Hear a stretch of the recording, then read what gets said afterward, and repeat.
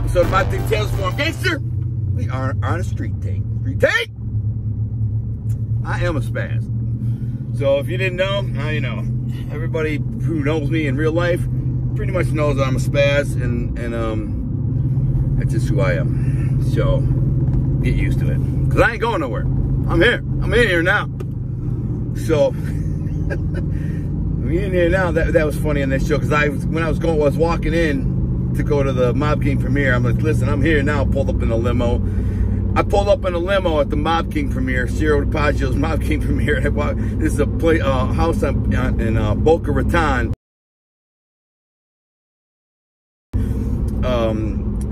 And I went down there with this guy, and I'm not gonna say his name, but you know, he rented a limo, and I had two duffel bags, our thing duffel bags. One was packed with books, one was packed with apparel. And I walked into this freaking, you know, $5 million house where they were like premiering this web series, and I walked around handing out all this stuff. And that's a funny story, because when I got to the door, the chick working the door, you know, like the guest list, you know, it was a nice. There was some paparazzi and stuff, and we pulled up in a limo. We're the only ones in a limo. There's a bunch of nice cars and Maseratis and crap there, but we pull up in a limo. We're suited up. I have this girl with me who is a friend, and her friend, Jimmy, he passed away. Nice guy. I said, you guys can ride with us. We got a limo. And so we go there, and we're walking up, and there's people taking pictures and stuff. And that's what you get at the end of the video. So we in here now. That's where I was, like, cause like, you know, what do you got to say or whatever they said. I'm like, we in here now. So I walked up the door, and they were like, who are you? Because there was like kind of a line. I was next in line to get through, and I'm like, Gunner. And the chick was this tall blonde chick with a lot of boobs, and she's like, oh, I heard about you. She's like, who are you? And I got, by the way, my limo driver was carrying these two duffel bags, like carrying them though. And then my partner was with me, and he's suited up. We both got sunglasses on. So, you know, we got this driver, like a bodyguard, and then it was funny. It was just the way it looked was funny. And she's like, oh, I know who you are. I'm like, yeah, how you know me? She's like, oh, yeah, we know who you are. So she's like, yeah. I'm like, these guys are with me. And I pointed to them guys. And so we walk in, there's like a little red carpet area, and they're like meet and greeting, you know. Ciro was there, and they took some pictures of me and Ciro, and then there's like Becky in Boca Raton, like radio host or whatever. She was like, and who are you? And I'm holding my book, because I was gonna give her my book. I'm like Gunner, and she goes, oh, we know who you are. I'm like, yeah? I'm like, I'm some kind of, I said, this is what I said. I should post this video. I think it's on my YouTube, actually. I gotta share it. It's funny, because I'm like, oh, what the? She was like, we know who you are. You're the one who scared the local police. And I'm like, the hell did I do? I'm like, what was the limo? And she's like, oh no, we heard about you. And I didn't know what she meant, but it was on a red carpet, and I was, you know, getting interviewed. So the people are taking pictures. So I'm like, yeah. I found out later what she meant. So what she meant was, I didn't know this, but when Ciro was promoting this whole event, we had talked on Facebook, and I said, yeah, I'll come down there, and, you know, I'll come down there, give away some shirts and some books, and, you know, whatever, you know, just be seen, part of my marketing, you know, for my book. And he's like, yeah, I gotta come down there. So I go down there. What happens is, they had, in order to get like a permit or something, in order to have this party at this really exclusive Boca Raton island, it's on a private island with just ballers, and the house was nice. It was a $4 million house probably, but there was like $30 million houses around it, so it was not that big of a deal. And so, anyways, I just got a message I gotta remember. And so she goes, well, what happened was, I guess they called her and said, because she's like, well, we're gonna be there covering this event, this red carpet event, yada yada yada, and they did like a town hall meeting and said, listen, this freaking party is attracting undesirables from as far as Detroit. And she was like, well, who? She's like, this freaking guy, this ex-mob guy who's on parole, because I was on parole. I had to get permission from my parole officer to even go.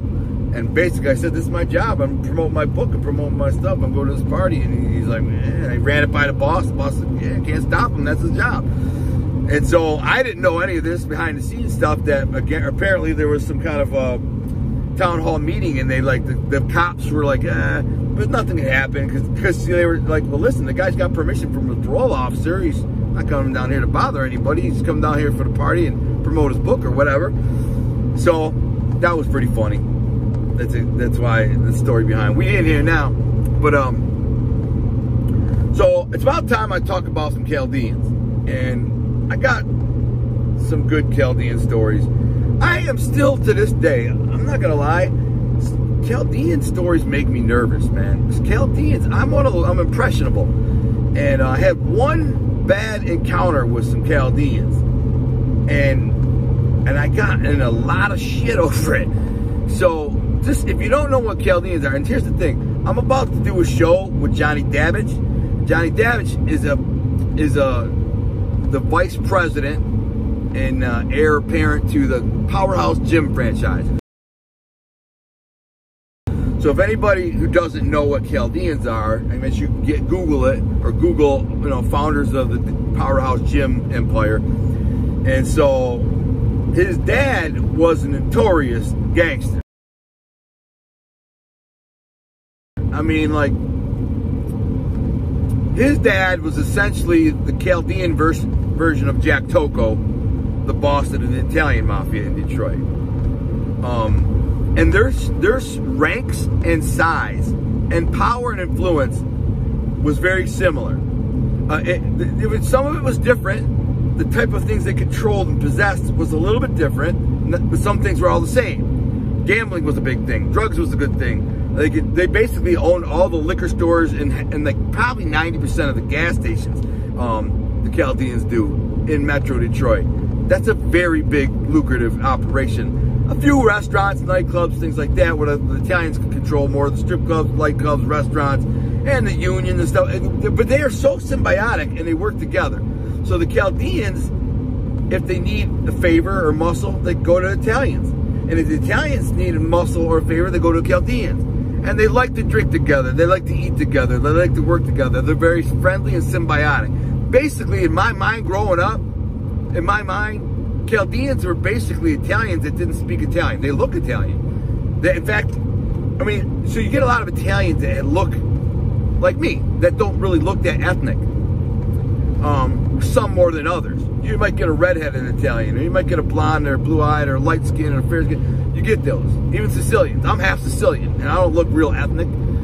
But the Chaldeans, they all look ethnic. They all look Mediterranean. They look like the ethnic Italians or Greeks or Arabs. You know, some Arabs don't look like as much Mediterranean. They look more like, you know, Arab.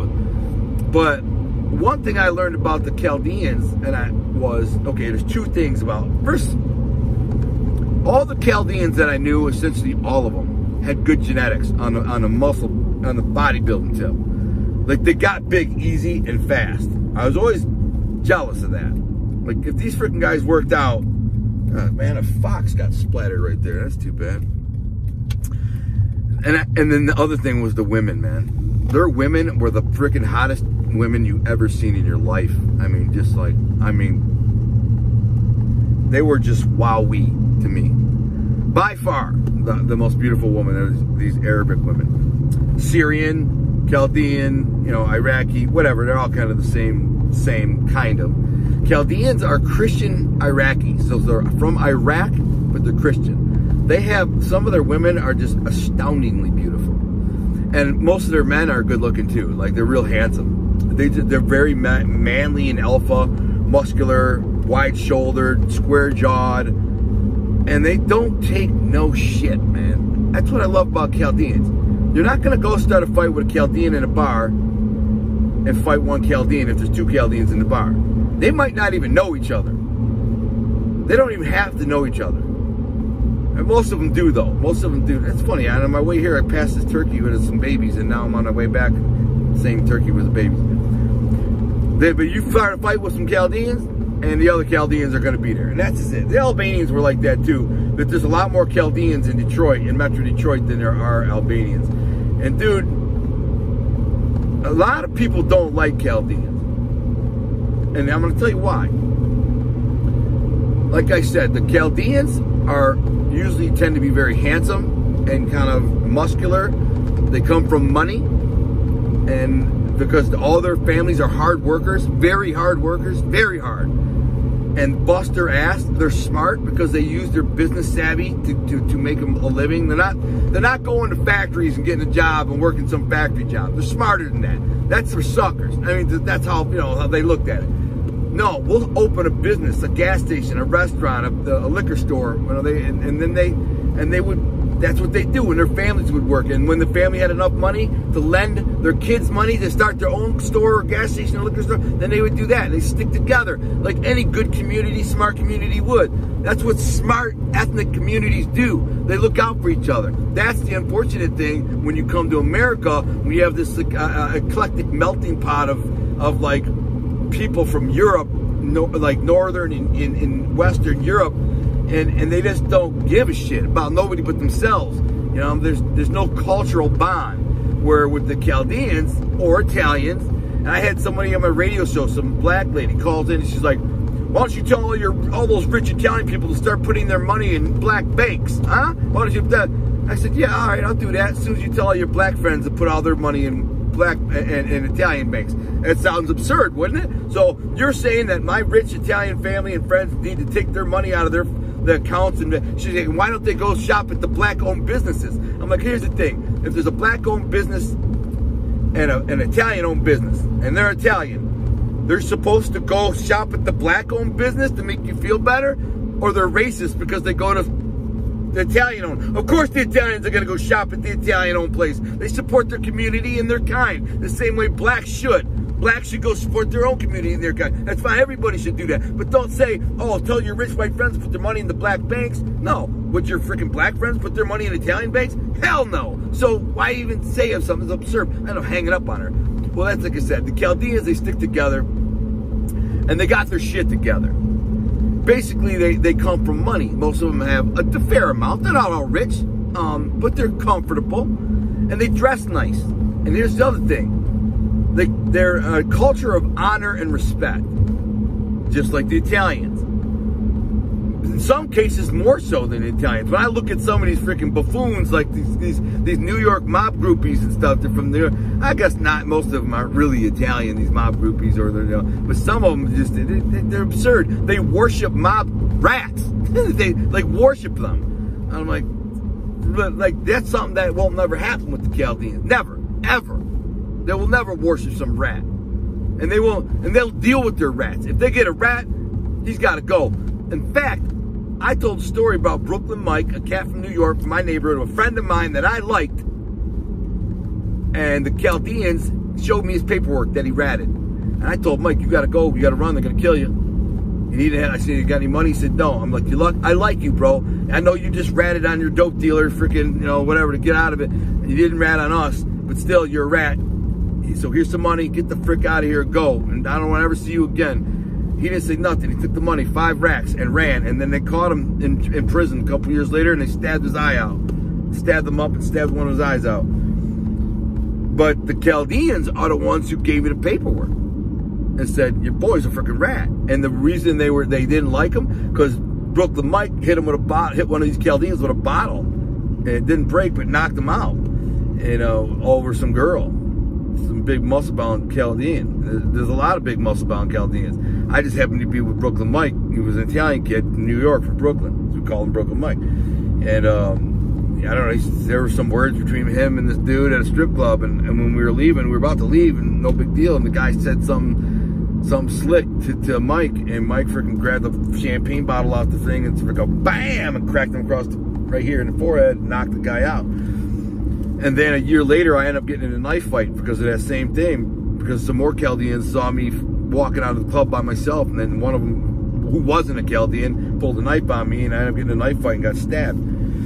But moral of the story is, these are guys that come, they're very, their culture is dictated and ran with honor and integrity. Chaldeans. So I've always had the highest level of respect for them. And generally, I got along really well with them. Like, they're funny as hell. They got the same type of personalities and senses of humor that I did. So, like, when I was with them, it was like being with, like, one of my cousins or, like, a brother or something. They're just funny. And, dude, like, they won't let you pay for a drink. You know, if you're with them and you're out there with a drink, they're paying for your drinks. They're paying for your food. You know, they're gentlemen. They're men of honor and gentlemen. And, like, the way they are raised is to be respectful and have integrity and have honor. And so if they get pinched, they don't rat. That's why you don't hear nothing about no Chaldean rats. I'm sure there are some. I'm sure there are. But you don't hear much about them because they're just not. They deal with family almost exclusively, kind of similar to the way the Chaldean Mafia does. So they have their family units, their structure. It's structured, it's a Chaldean Mafia. And it's structured just like a regular Mafia family with a boss, an underboss, a consigliere, a street boss, capos, the whole nine. And they're about the same size as, or at least they were. I can't say now what they're like now, but back in the day, they were structured a lot like about the same size of Detroit Mafia. But sometimes the Chaldeans would have issues with certain bookies or bettors who were like to pretend they were connected and wouldn't pay the Chaldean bookies, not knowing that the Chaldean bookie was laying off bets with, I'm not going to say their names, but Italian Sicilian bookies who are under Tony Jack. So what would happen is big bettors would, bet $20,000, $30,000, $50,000 to the Chaldeans and say, F you, basically, I'm not paying or going into hiding or whatever. Because they're just Chaldeans, they're not the Mafia. But the Chaldeans were like, well, the guy who owes me the money is kind of connected to one of the Italians or some of the Italians. He's a cousin or he's a nephew, he's whatever. So they can't just go after them because they can handle their own. They know how to collect money. But they're not going to go after a guy who's a connected guy and hurt him or threaten him without running it by somebody in the Italians. So when that happened, when I was around, I'd get a call from Tony. And Tony would say, listen, go see so-and-so and you tell them that they got to pay their marker. You tell them the guy they booked the bet with is with me. So that means them not paying the Chaldean means they're not paying me. And telling me, Tony Jack's got a problem with that. So I would go do it. And they never had a problem. As soon as I'd say that, they would pay. I mean, as soon as I'd say that, they're like, oh, my bad. Yeah, listen, just give me 1 day or so. I got to run around, move some money. I got to go to the bank. Sometimes I'd be like, if Tony said, get the money today, don't come back without the money or you don't get paid. I said, listen, we need to get this money right freaking now. What do we got to do? I don't care if we got to sell the house. We'll get the freaking money. And they always got the money. They had the money. They'd always get the money. They robbed Peter to pay Paul. I can't even think of one instance, not one, where in that situation, someone told me to F off. And really, in all the years they did that, which is 10 years, only like 3 times did I have to freaking hurt a guy. Only 3 times. And I know I can remember all 3 times. 2 times the guy told me to F off. And 1 time, a guy said meet him back in this bar, and then I came back and he had some bikers with him, and then he told me to F off. So then I grabbed the baseball bat and came in and freaking smashed him with a bat, a couple of these guys with bats. I didn't like split their heads open and crap like that. I did maybe a little bit, but I broke arms and ribs with the bat because I wasn't trying to kill him and get a case. But anyways, the other 2 guys basically said F off.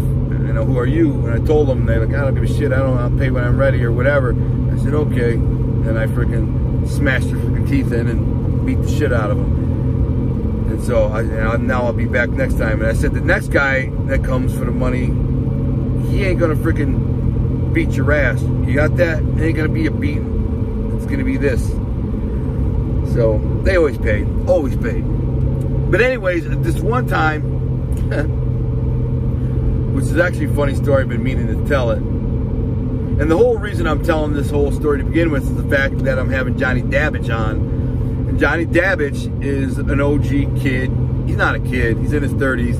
Real good looking, 6'5", muscle bound, freaking super nice guy. Super respectful, super man of honor. Basically, like, I'm sure if I would have known him in the street before I went to prison, he probably would have been my best freaking friend. You can tell, he's just a good dude. We think the same, we act the same. He's smarter than me in terms of like business and like, you know, things like that.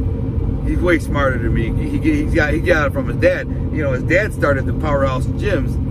They built a freaking empire that's worth $500 million or whatever. You know, the guy's a baller. And now he's the vice president. He helps manage it with his uncle, which was his father's brother, Will. They were talking about Will Dabish. And now, by the way, Johnny's brother's in prison right now for something he didn't even do. Pretty much got him framed up in there for something he didn't even do. I was in prison with him. I know the dude. I was locked. I was in 2 different prisons with the guy, and I was. He was a really quiet, big guy. Another big guy, 6'5", 6'4", 6'5". I don't know. Big guy though, like 350, 370 pound dude. The Moabites, the freaking, you know, the racist black Nation of Islam Moabites tried to extort him, and I guess he beat the shit out of one of them. They tried to go at him when he was in the shower, and he was getting out of the shower naked, and he snatched him up, pulled him in. He's not a big freaking dude, man. And these guys are not punks, man. They ain't no punks. I mean, they're tough guys and fighters, and dude, you got a 6'5" guy who's 370 pounds, who's a fighter or not afraid to fight, will beat your ass. Dude, I'm sure, I can only imagine that, because most of them Moabites are straight cut pussy. They're just like big for nothing, muscle bound pussies. I know, I was in prison with them for 13 years. I didn't get a scratch. You know why? F them. I told them all to eat a dick. And whenever I wanted, I'd act like, you know, I'd act like whatever. And they didn't do dick, because they're all pussies. They all came up on the street, thought they were tough because they had a gun. Then went to prison, started working out and eating like a human being, and they freaking blew up. Now they're walking around all huge. That don't make you tough. It means you're just a freaking been protected. You've been in a protected environment your whole life. You're a punk and a pussy. And I'd let them know that. Fake ass Nation of Islam, they're a freaking joke. And so they tried to get his brother, but I talked to his brother, you know, several times. He was a quiet guy, and I could tell he didn't really have much of an interest in talking to me. I never told him I was a Toko and that I was connected and all that. I just didn't think he'd care, and I didn't think this is not something you talk about. It's just not. It's not one of those things. You go, hey, by the way, man, I know you're a Dabish. You know, I'm a Toko. Let's talk mob stuff or gangster stuff. He just was friendly and nice to me, and that was it. I felt bad because when I heard he went to the hole because the freaking Moabites tried to squeeze him, I knew what happened. They're like, oh, this mother effer's got mad loot. We're going to extort him. But he basically told them to F off and beat one of their asses in the shower, and that was that. But after that, I think they kind of come at him and stab him or whatever, and so he just kind of, I don't know if he went to the hole and got stabbed. I don't remember. But anyways, that's the point of me. When I'm telling you all this is because I'm having him on. His dad, Johnny Dabish's dad, Norm Dabish, was like an OG gangster, a legend. I didn't really know the dude. You know, I don't even know. I can't even remember if I ever saw the guy, but I knew who he was. I heard it. Heard his name a lot. You know, like I knew Dabish's. I knew the name. It was very prominent, popular. There's a rabbit in the road. I don't want to hit it. Oh, baby rabbit. Aw, so cute, little baby rabbit. But I did have one Dabish story where I told the story how I was working at a gym kind of part-time once a week. I'd go in there to train people, and they give me a free membership in exchange. And so I brought some steroids in there to sell to these cops, these dirty cops, this dirty cop. And then the cop comes in to buy him. He's like, oh, he looked all nervous and got shady, and he was all like, oh, I don't know, I think I'm gonna hold off on it. So I thought the cops were there, like, I thought they might be out there to bust me or whatever. So I hid the steroids in the linen closet in the locker room, and then like the cleanup kid found them. And when he found them, he went and told the freaking owner. And this guy named George, that's all I knew. I thought he was George Dabish. And then what's the funny part is, his real name's not even George. Just what Johnny tells me yesterday on the phone. He's like, yeah, I know that guy. His name is George something or other. He's not. His real name is this, but he likes to tell everybody his name is George Dabish. He's like, I don't really like him. He's kind of an asshole, you know, or whatever. You know, maybe they say he's kind of an asshole. He's like, he's one of those guys. lot of people like to throw the Dabish name out there, but there's not a lot. Like if they're cousins or have the Dabish name, but there's a ton of like Chaldean kids out there who like may use the name Dabish. Maybe they're not really like part of the real Dabish family. Kind of like Toko with my name. There's a million freaking Tokos, and there's a million cousins and stuff, and about 90% of them aren't really connected. They're just kind of cousins and whatever. They might, you know, most of them are normal, live normal lives. They're not criminals, you know what I'm saying? Like the Dabish family, 99% of them are just legitimate businessmen, you know, own stores or run the Powerhouse gyms or whatever the case. But Johnny is now the vice president and runs this company, and he's, you know, a hardworking kid. I'm gonna say kid, he looks young, but he's not. I know he's in his 30s. But he's just a really nice kid, man. A nice guy, but no, not a punk. He's done time. He's done a couple stints in prison and jail, and he's no punk, you know. He ain't the kind of guy. He told me a funny story about somebody tried to extort him in the county jail, and he ended up grabbing his sandwich and grabbing him by the face and smash it. You know, some black dude thought I was gonna extort him. He said, "Yeah, give me a sandwich on sandwich day." And he's like, "I got you, man, no problem. You can get it." And the guy comes over. He's like, "What?" He's like, "You got my sandwich?" He's like, "Yeah, I got your sandwich." Is this good? He goes, just grab, smash him, beat his ass, then beat him up. This is a 6'5" muscle bound dude too. I mean, he ain't no punk. But anyways. The one funny story that I got that got me in trouble with Chaldeans is when typically I was friendly with Chaldeans. I had a bunch of Chaldean friends. I wish I could remember all their names, man. You know, I just kind of knew them from nightclubs, knew them from around the way here and there. Like you know, I was friends with a cat named Simon, and he introduced me to all of them. You know, and you know, I'd only see them and hang out with them when I was in nightclubs and strip clubs and whatever. So I don't really remember their names well. I just remember being around them. They're always funny. They're always had money, always were like really warm towards me. Simon was extra warm towards me, and there's other ones too. I just don't want to say their names because, you know, I don't know what they're doing right now. That's the thing is, and if I bring them up and make reference to what they were doing at the time, it may not bode well for what they're doing now. So I just, you know, I don't know. They got families, careers, you know, businesses. I'm not gonna put them on blast. But I had these two Chaldean bookies, right? So I had this friend of mine who used to get bike parts, motorcycle parts at this place called Al Gaskell's. And it's a motorcycle shop on 9 Mile. And he's like, I got these guys that give me discounts on all the stuff, so I'm gonna send you in here to get stuff for your motorcycle, like parts for my dirt bike and crap. And I'm like, ah, cool. So I go in there and start dealing with these guys, and they give me good deals, man, good deals.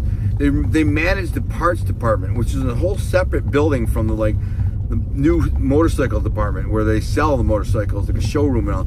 So it's just this one little building next door, this blue building, and I go in there, and those guys thought I was a freaking lunatic, man. I mean, it was so funny. I would go in there and just.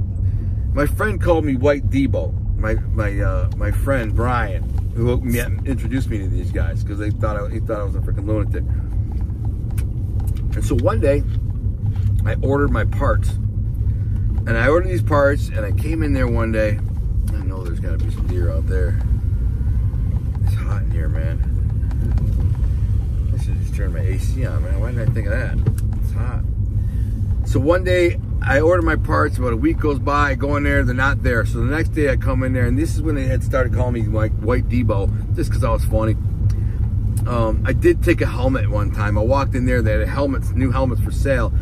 And I said, yo, you guys, what can you give me like one of these new helmets? I got a Ninja, you know, I had a Ninja. I go up there, I had a dirt bike and a Ninja.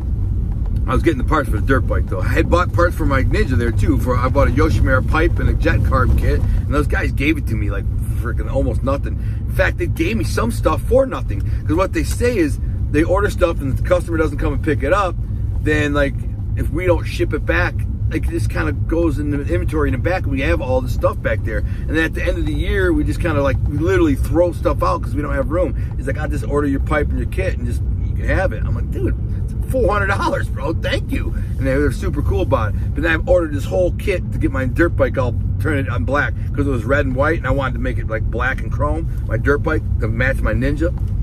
And so I ordered all this stuff, and I'm like, where's it? And then they come in, and next time I come in, and they got a glass display thing in the front on the counter, so when you walk in, And it's a glass thing, and it's angled in the front. And I may have told this story before. If I have, I apologize. But I walked up. I'm like, "What's up, fools?" And I'm like, "What's up, fool? Debo want his parts." And I slammed my hand down on this book. There was like a parts catalog, sitting on the glass top. I didn't even slam my hand on it that hard. I was just like, "What's up, fools? Debo want his parts." And when I did that, boom, it shattered. And when it shattered, everything on there, because there was some parts and there was stuff on top of it, little boxes with parts. And it shattered and then fell through the front and shattered the front. So the whole thing, and I was high as hell. I just smoked a joint before I smoked a joint on the way there. So I probably took my last hit maybe 2 minutes before, and I walked in there high. So I'm being funny. I come walking out stoned. I'm like, "What's that, fool? What Debo wanted parts? What Debo Everything shattered. All you heard was crash, crash, crash. The whole thing, the whole display case, top and front, shattered and exploded, glass everywhere. Dude, the same deer every day. It's sitting out in the field eating all by itself. I know it's got a doe. I know it's got a fawn. There's a fawn around here somewhere. She's got that fawn hidden. And she's just looking at me eating. She don't even care. Oh, it's a button buck. It's a little buck. It's a little baby buck. Hey there, little buddy. Cute little deer. So, these guys, I know they think I'm a freaking an absolute idiot because of this, but I started laughing so hard when I did this, and that's kind of a douchey thing to do, because I just destroyed their entire big 10-foot long counter. I just bust out laughing because it was so funny the way I did it, and it was an accident. So it was just like, "Debo want to stop," and it just, I don't know, in my mind, because I was high, I just imagined what it must have looked like. To an outsider. And there was somebody in the store too. There was somebody in there because they had racks with biker coats and stuff like that, and stuck clothing for dirt biking and helmets and stuff like that. And when I did that, I just imagined that the guy over there watching this must have been like, "What the F?" And I burst out laughing so hard. And my buddy Jay Kane, R.I.P. Jay Kane, he was with me too. We drove there together on our crotch rockets. That's what it was. We smoked a joint at Jay's house, which is 2 miles away, off of Frazo and Gratiot area, and this is at 9 and Gratiot. It was a mile and a half away. So we jumped on our crotch rockets after we smoked the joint, and we were there. Which obviously on the crotch rockets we could get there in 2 minutes, and we were there. So and Jay walked in, was walking in behind me when I did that, and I dying laughing. I'm laughing so freaking hard, I'm not even, no sound coming out. I'm like. And Jay, I look at Jay, he's the same way. It was slow motion. It was so funny, man. Neither one of us were even laughing out loud. We were just crying, laughing. These poor two dudes, and they're smiling behind the counter. These two Chaldean kids, but they weren't laughing like us. But they were just smiling because they were smiling at us laughing. How can you not smile at least when you're looking at two idiots laughing that hard? It don't matter what's so funny. They're like this. It's funny. So I turned around and I left. Just walked right out. I couldn't do it. I couldn't face these guys. I felt bad. I just turned around and walked out. And I called them 20 minutes later, and I called them "Listen, guys, dude, I apologize, man. If I gotta pay for that, I will. I'm sorry, man. I'm sorry, dude. I didn't mean that, bro. I'm all high. I walk in there. I didn't even mean that." And they're like, "Nah, relax, bro. It's all good, dude." I'm like, "You're not getting in trouble?" He's like, "Nah, just tell the boss, freaking we dropped the part on it and it broke. No big deal. No big deal." For some reason, I got it in my head that they were going to get in a bunch of trouble over it. I don't know why, but it's just what I was thinking. So, anyways, the one kid starts telling me. So I noticed he's got a nice red BMW. I'm the kid, and I'm like, "You got a freaking nice car for a kid who works in the parts department of freaking Al Gaskell's." And his boy kind of looks at him and smiles. And I'm like, "What the frick's that smile about? What you boys up to, man? What you doing in here?" He's like, "What?" He was like, "No, why? You like to bet?" I said, "What you mean I like to bet?" I said, "No, man, I like the house." He's like, "Oh, you like the house?" I said, "Yeah." I said, so what you doing? He's like, you know, I might take a bet here and there. I'm like, who are you betting with? Like, who's the layoff bookie? He's like, oh, we don't use a layoff bookie. How you balancing the book? He's like, we just take all bets, win or lose. So I'm like, so you don't use a layoff bookie to balance? And he's like, nah. If we lose, we just get behind the freaking 8 ball. But we win, we're pretty good. We get balance. We try to balance it all up, and we do pretty good. I'm like, how much you betting, man? And at first, the first time he told me, he was like, I'm not doing that much, like 8,000 a week or something. That ain't even worth bugging. That's not even worth, the juice on that's like $800 if you balance it. If you win, then you can make a lot more. But if you lose, you're gonna lose a lot more. Only a sucker does that. That's why you use layoff bookies. My grandfather was a huge layoff bookie. Freddie Salem, Al Hill, those guys were layoff bookies. There are some other big Chaldean layoff bookies. And I asked them, like, you know so-and-so? You know so-and-so? And they're like, they're like, I know who he is. We know who he is. I'm like, you're not laying off with him? Like, no, I don't really, we don't even really know the guy, but we know who he is. So I come back. I'm like, dude, you guys got to start laying off your bets, man. I didn't even say, if the Italians, find out, because I don't even think they knew who I was or I was connected or nothing.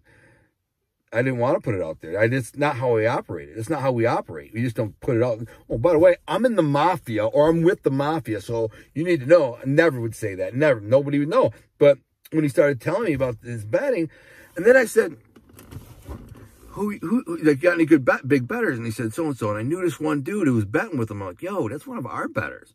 Like, that dude there is a freaking heavyweight better. I mean, he probably bets, up to 20 G's a week. That's a freaking pretty heavy better. You know what I'm saying? I knew the guy. I'm picturing him right in my mind. He's this tall, nerdy dude. He's real quiet. Would never look you in the eye. When he talked to you, he always looked like this. He wouldn't look you in the eye. A little cheesy mustache, like a Hitler mustache. I don't know why he wouldn't look you in the eye. He was a good enough dude, but he also sold weed. That's how I knew the guy. He's a weed dealer, big weed dealer. And so that's how I knew him, but I knew he'd bet. He would bet with some of these bookies that I know. In fact, I hooked him up with the bookies. I'm the one. I hooked him up with the bookies. So that's how I knew. And now he's betting with these freaking kids.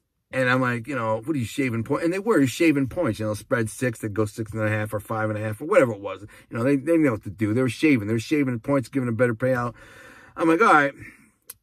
So I come back, I don't know, not that long ago, maybe a month later, and I said, we're going to talk. I liked the guys. They were mad cool. They were super funny. I was in the neighborhood all the time, so I'd pop in on my Ninja. I stole a helmet from him one time, right in front of him. I had an older helmet that wasn't that great. And I wanted one of these brand new badass, like $400 ones, but I wasn't paying for it. I'm not paying $400 for a helmet. That's straight stupid, man. I wouldn't do it. I couldn't bring myself to do it. So I was, again, all high one day, and I'm walking out of the store, and I basically took my helmet, walked over to the shelf. I pulled a nice brand new $400 one off, put it on my head, put the other one, my old one, on the shelf, turned around and walked out. They never said nothing. They didn't care. They were cool, man. They were mad cool. And I like to go in there and hang out, get high, and like just be funny, man. Smoke some weed and just go in there and be silly with these guys. They were like, I wish I could like get them on the camera, because their personalities were really good. They were like, funny. There were two of them, and they fed off each other. One was like a half-ass wise guy, smart ass, kind of cocky, the kid with the BMW. And the other guy was like a more quiet, kind of really witty, pragmatic kind of guy. And they were like, no, I think they were cousins, but they were also best friends, and they worked together. So they just fed off each other really well. So, and then I being around Chaldeans and Italians, I kind of fed, like, their personalities really went well with mine. So we'd laugh, whatever. And finally, I said, man, how much you guys booking, man? And the dude's like, I don't know. What did we do last week? And he's like, I don't know. I think we did like 110, but the week before we did only like 80. And I'm like, wait a minute. You booked 110 G's last week and 80 the week before, so you're averaging like, 95? And they're like, yeah, that's pretty close. I'm like, dude, you're balancing? And he's like, yeah, we're doing pretty good, for the most part. And they must have been. I have a feeling they were lying to me about who they're. There's no way they could not balance and push on layoffs. There's just no way. You're not going to get that lucky. And nobody's going to bet with the spread the exact same amount you're going to bet against. So somebody's either winning or losing all the time. Maybe they got lucky and they won a bunch. Didn't care about losing, but whatever. And I finally was like, bro, that's a freaking, that's 10%. That's like 10 G's a week and they're banking. I'm like, nah, man. And I got real serious. I'm like, you know what, bro? You guys got to pay. And I broke down the whole thing, the whole infrastructure. But I did say, listen, the reason you do this is you push layoff bets with my guys, all right, my guy, and you pay us, 10% of your 10% juice every week, all right, which would be $1,000 paying me. And you lay off bets. That was my cut in the game. Would say, listen, you're gonna give me 10% of the vig every week, the juice, and then you're gonna push all your layoff bets on this guy. And so I explained it real detailed and said, this is how it works, bro. I said, but the thing is, if you get in trouble, if you get pinched, or if somebody's like investigating you, we'll know. Like, if you're under investigation, we will know long before you're ever arrested or investigated, and we can get you out of it. We'll find a way to get you out of it. They got prosecutors, they got judges, they got lawyers, they got investigators, they got cops on the inside. So that's the benefit of like working with us. You're not ever going to get busted if you stick to just betting this way. And if you lay off your bets with these guys, or this one particular guy said, then you're protected. You're good. You're always going to, So if you're 20,000 with or against or whatever you got, book it that way with this guy and you're safe. You're good, right? If you have problems with collections, let me know. I'll go get the money. If you have problems with another bookie or somebody that's middlemaning or anything like that, let me know. And I'm laying this out to them, and they're listening to me because I became friends with the guys. So I'm basically telling them from now on, you're off, like your layoff bet's got to go to this freaking mob, dude. And you got to give me $1,000 a week. It was a soft shakedown. I mean, and they were like, they're naive kids. They were young, man. They were like 21 years old. They were young kids, maybe 22, 23 at the most. And they were just sat there listening to me. And they already thought I was a freaking lunatic. I mean, they thought I was a straight cut maniac. And I just told them, you're going to pay me $1,000 a week and push all your layoff bets. Meaning, layoff bets, you got to balance your book. If you get 20,000 with the spread, you need 20,000 against the spread. If you don't have 20,000 against the spread and wins, then you got to cover the loss. So what you do is try to balance your book. And anything that's above or out of balance, you take this out of balance and you give it to another bookie called a layoff bookie or a layover bookie. And then those guys balance them up, and then they give what they can't thread over to Vegas, and Vegas balances it up. So, because Vegas can afford to lose if they lose a freaking big buck, and they lose $30 million in one day, it's nothing because they make freaking $60 million back tomorrow.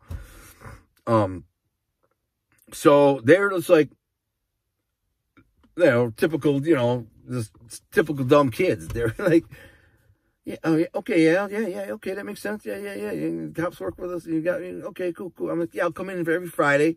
Or no, I think I said I'll come in every Monday. Usually it was after the weekend because that's when the football and there's basketball games all the time, but football was the big thing. So I was like, I'll come in every Monday, probably maybe Tuesday, whatever day it was, and I'll get my cut. Give me a G. Be honest. If you only book freaking $70,000, all right, give me 700. If you book 150, I want 1,500. I'm gonna know because I know your betters. I'm just ask around. I'm gonna know some of your betters. I'm gonna know. If you're lying to me, then I'll find out.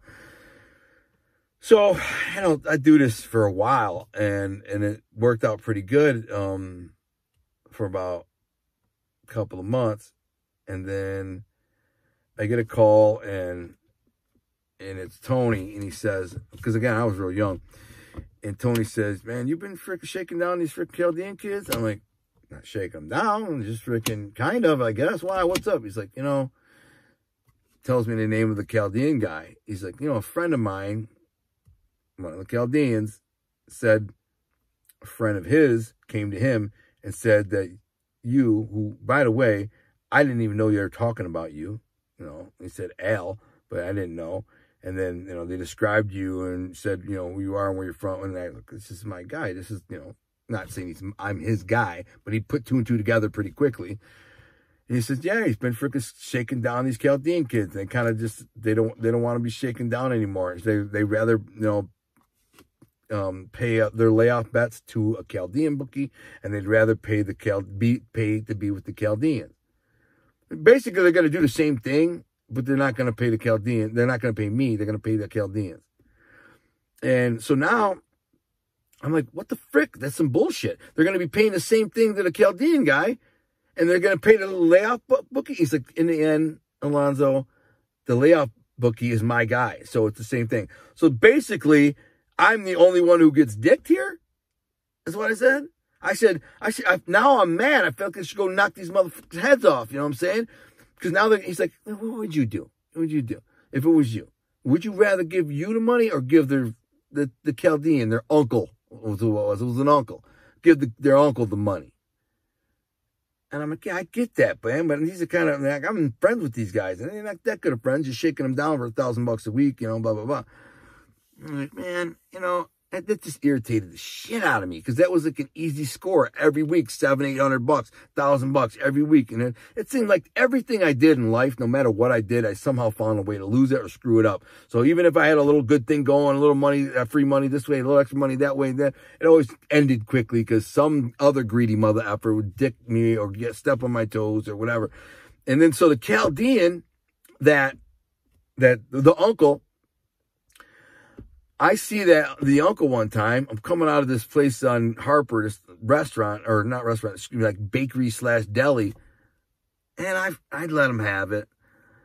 I said, you know, basically say, you mother effing piece of, I like you dick me out of my money. I said, for what? You weren't doing nothing. You don't do nothing. You're not going to do nothing. I'm like, this is all us. I gave them a layoff bookie. And what? Now I gave them the layoff bookie so they can balance the book. I gave them protection. I gave them, you know, help, all this stuff. Now you're going to claim it. And then they're still going to use the same layoff bookie that gets Tony paid. You're just going to get the money that I earned, basically. So the money I earned, or you know, you don't earn money in the Shakedown, but I'm the one who was helping him and, you know, protecting him so nobody else like me came along and all this. And in the end, the guy, he gets tough with me. I mother F him. He mother F me. I mother F him. I start starting to kick his ass. Yeah. I get another call. There's Tony again. He says, what's wrong with you, man? What the F is wrong with you, man? This guy, he's a friend of the family. You know, he's friends with this guy. And I'm like, because I said, Tony, do you know this dude? He's like, I don't know him personally, but he's friends with this guy. I was like, who gives a shit? Well, that guy's a friend of mine, and he called me complaining and said that you're starting to kick his ass and blah, blah, blah, blah, blah. And now he's worried he's going to have a problem with you. He's worried about these kids. He's worried you're going to go freaking hurt these kids and da, da, da. So listen, let it go. I'm like, you know, what? But. I said, but I want my money back, but let it go. So in the end, all I could do was let it go. There goes the ring. And then on top of it, like, oh man, what really pissed me off is I liked the kids. I enjoyed them. I enjoyed being around them. I thought they were funny. They were fun to be around. And now I never never saw them. I don't think I ever saw them again. I don't think I ever saw them again. Never. I don't think I saw them in a nightclub, restaurant. Never. I never went in the Gaskell's again. Nothing. Because I knew if I go see them, I want to smack them. I'm like, these punk ass kids. You know, I sold them on the whole Shakedown, like, I'm helping you, do you a favor. And then they basically screwed me and gave their uncle the money that they were giving me to make me go away. That's what they did, essentially. They essentially took the money they were giving me when I offered to help them and, you know, help them keep in line, and gave it to their uncle and said, make this guy go away. And it worked. I had to go away because they went the back door. They took the back door to a friend of Tony, and Tony gave me the order to back off, and I did. Anyways, typical story. I'm not faulting them. I guess I would have done the same thing, but it was irritating in my book. But again, I wasn't gonna go hurt the kids. I was more annoyed by the whole thing, the fact that, like, man, these freaking kids basically backdoored me and made me, you know, out to be an asshole.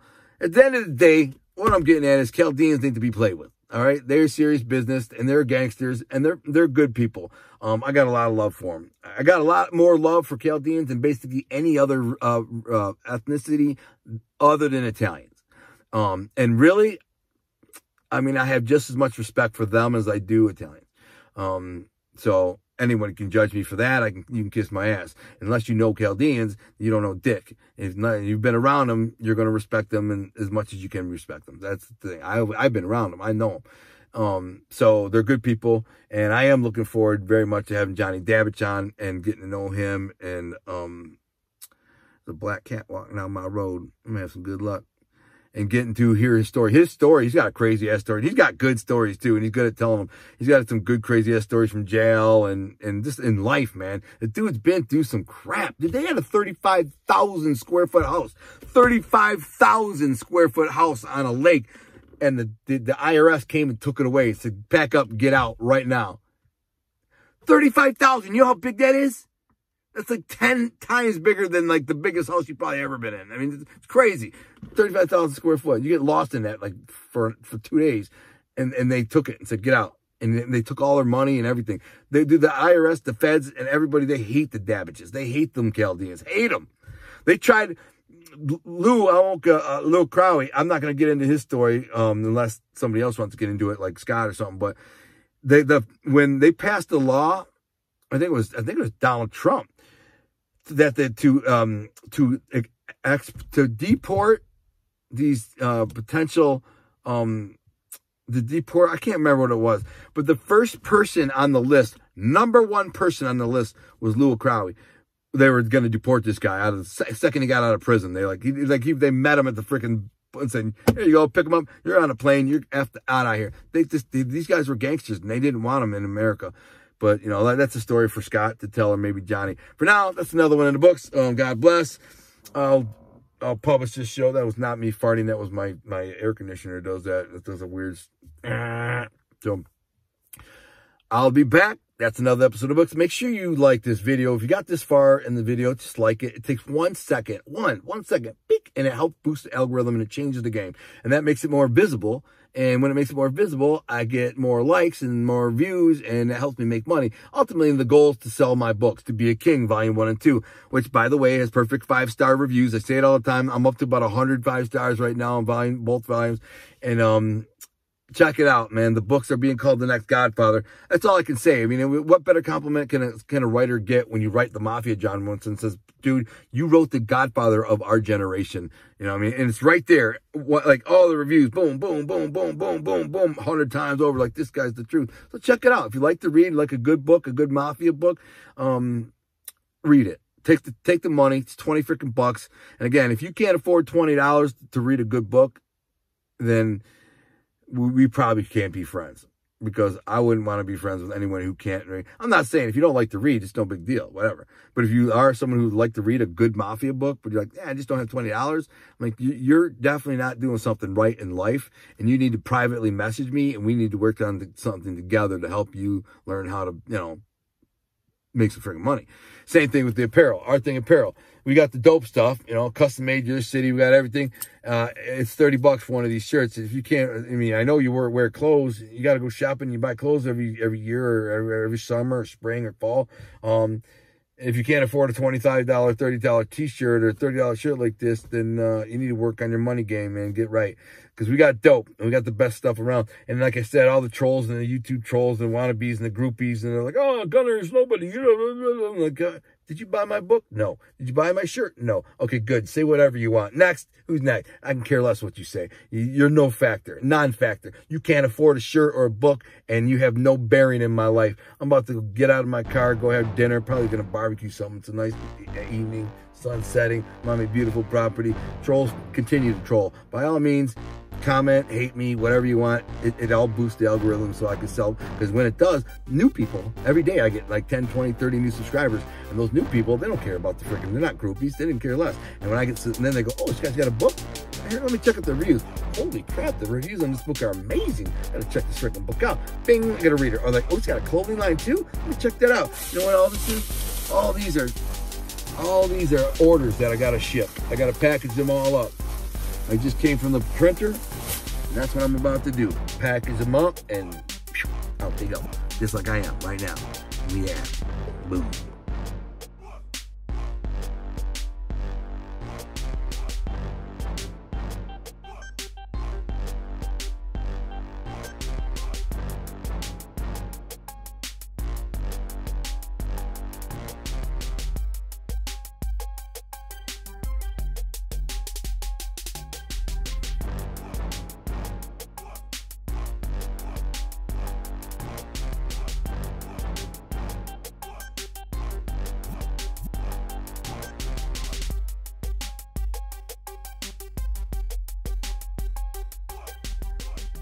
We in here now.